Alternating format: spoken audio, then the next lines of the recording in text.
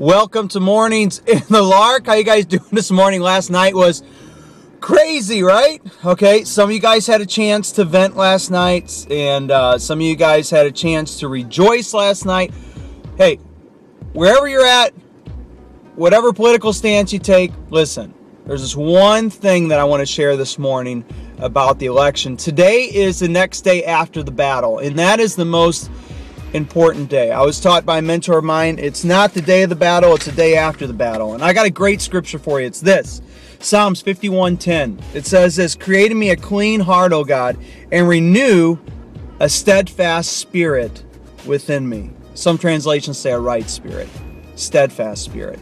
Okay? And what is steadfast? What's a steadfast spirit? It's a spirit that is firm in purpose, a spirit that is fixed in a direction, one direction. And so I just want to encourage you, hey, listen.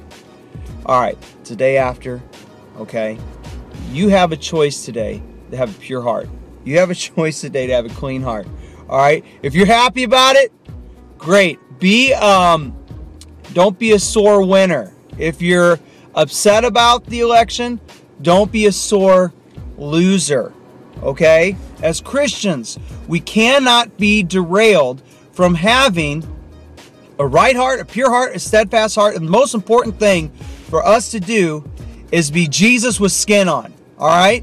So, it's already done. We have President Obama's going to be in there for the next 4 years. So, encourage, pray for a president. Love the president. You don't have to love all his decision making, but you do have to respect him, okay? And love him. And be Christ-like today. All right? Use this as a chance to, I don't want to say enemies, love your enemies, but maybe love those who disagree with you. Maybe love those who annoy you. And maybe don't rub it in, all right? Because I know some of you guys might want to rub it in today. All right, don't do that. But let's be loving. What is our first thing that we need to do? We need to be pure in heart and have a steadfast heart.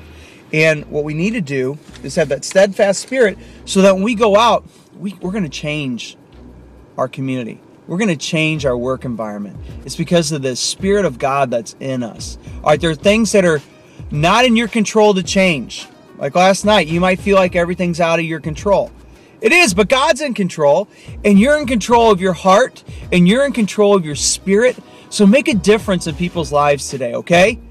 Have a great day. This is Eric coming to you from Mornings in the Lark. I got to prove it to you. Skylark Custom, in, out. All right, hey guys, I love you so much. Have a great day. Stay strong. I'm out. I'm going to read a scripture again. Create in me a clean heart, O God, and renew a steadfast spirit within me. I'm out. Later.